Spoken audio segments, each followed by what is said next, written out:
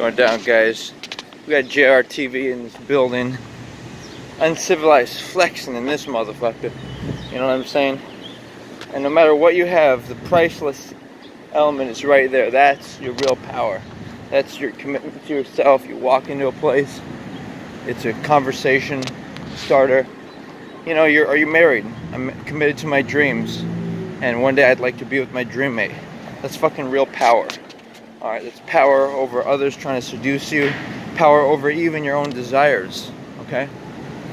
So, this is one of those, you know, hit him with that flex, you know, say it with your chest by EBZ, the fellow IRL rapper. He may be rude in his driving habits. Everyone has their strengths and personality weaknesses. He may not be so socially courteous as one would desire, but guess what? He is a capable rapper, and you know, I should.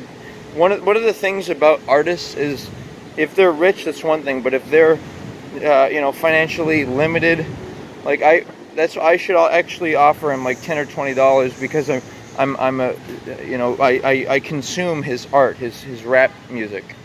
You know, I should, you know, I'm assuming he's not that financially, you know, strong compared to maybe these huge rappers. Like, if I was wealthier, I would also contribute to big rappers or other artists, musicians, you know, if I had more money myself.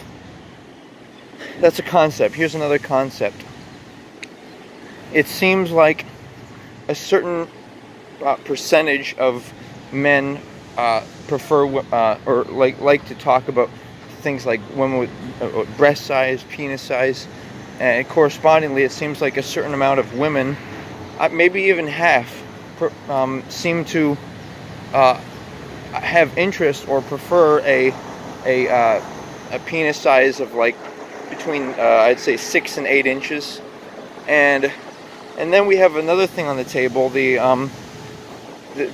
idea that of height, that being tall is advantageous, and there's really no benefit to being shorter, except maybe that your body needs less energy to, you know, to eat. But that's you know, that's inconsequential. It's not significant. It may be significant if you're trying to be like a big muscle bodybuilder and you got to consume a costly amount of food and protein on a regular basis. But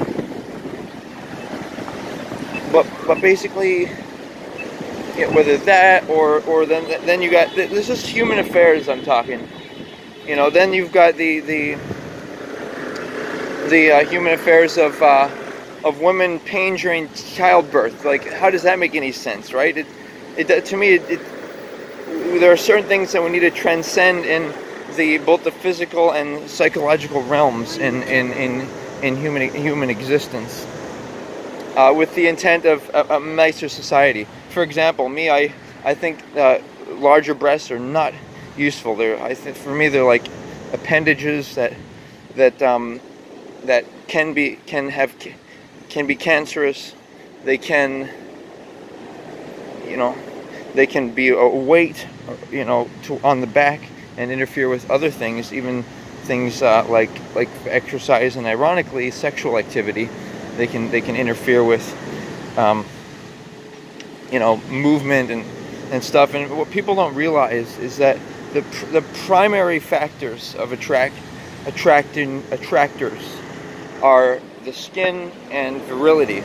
So the ability to be sexually aroused and for extended periods of time and have quality intimate sessions, you know, and then obviously the skin and youthfulness will always trump any other factors of even things like wealth or whatever it is. And it's important for people to bring it to a conscious level this idea of, you know, is somebody just a whore or a prostitute because they want somebody's body or they want somebody's money? Like, let's bring this to a fucking conscious, you know, discussion level. You know what I mean? It's like, you know, how's this guy flexing the Cadillac? Very nice, very nice. And that's another thing, like even large vehicles, like are they, you know, there's a cost associated with them. But all I'm saying is, the goal should be sexual compatibility in the sense of women and men being able to enjoy like the complete sex, like the going all the way to the back of the vagina at a spot. That's like I would say that should be normal. And as we know, there are different sizes and shapes of everything. But another thing worth considering is the idea that it's not hoping somebody likes you because you have bigger breasts or penis. Instead it's hoping that they like you because they find you physically attractive, like the physical, you know, like, how do you say this? That it's beauty and proportion, you know. These are all ideas. The general theme being mutual respect, no envy, because in an ultimate level of world realization, unity consciousness, you realize that you are every single body, whether occurring in this incarnation or a future potential incarnation. You're everything.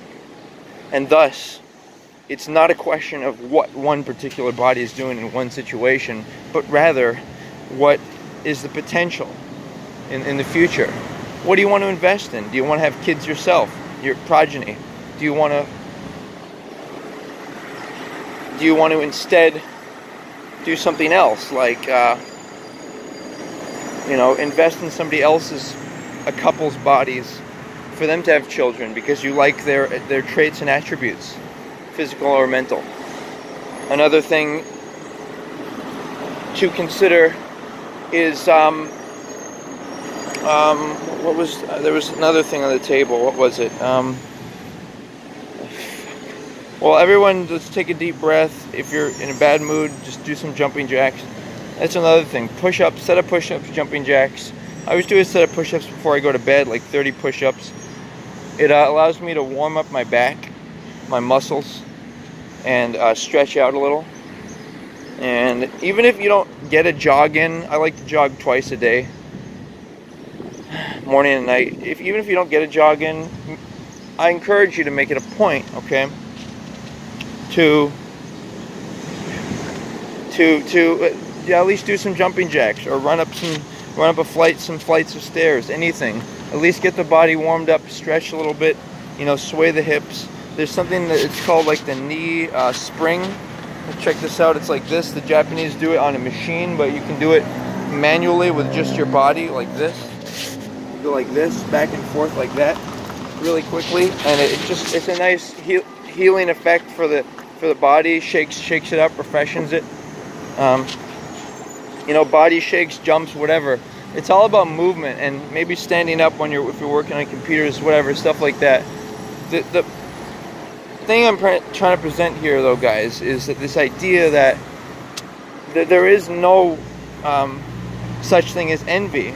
It's a disapproval of perhaps the way somebody is misusing their body or wealth. So if you see somebody and they're happy, joyful, you know, wholesome couple, married, no, you know, no fake, no lack of truth, all, you know, dream mates, then, you know, you feel good, even if, say, you think they have attractive bodies more so than yours. But that's inconsequential, because you are all that is. You are you are the oversight, okay? We are the fucking oversight. You look around and everything, it's like people are monkeys or animals. Alright, they're just bodies with limitations. Fucking physical and mental limitations. But that's not who we are. Okay, so disassociate with that.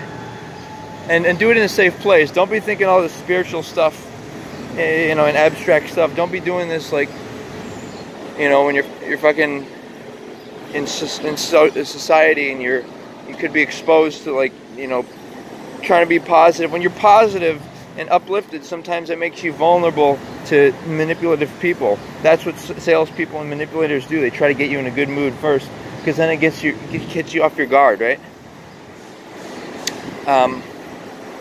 So let's you know, thank you for taking all of that into consideration, you know, and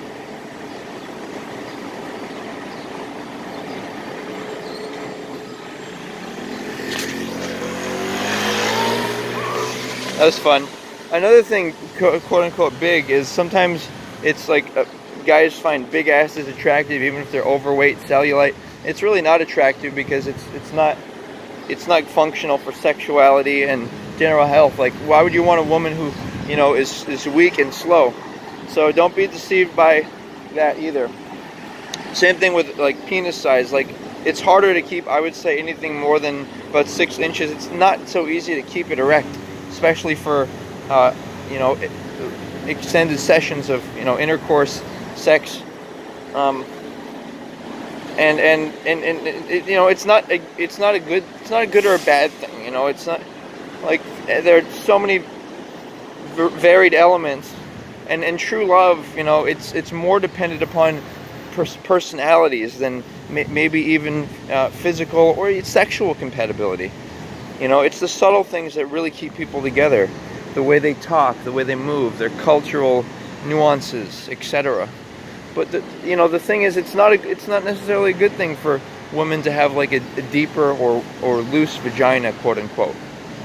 And that's why I think in the future, maybe C-sections, they can make the woman unconscious and then do C-sections, and I think that might be the best way for the future. So there's no vaginal pain. Although if you do research, you'll see that there are some videos relating to the idea of painless birthing, you know, through like yoga type, like, you know, like you know, like what do you call it? Acupuncture type, that type of stuff. But all things considered, want good for people, want good for yourself. Remember, lots of people, regardless of their bodies, can have great partnerships and, you know, dream mates and sexual experiences and orgasms, and that love will transcend any fear or question of your body being insufficient.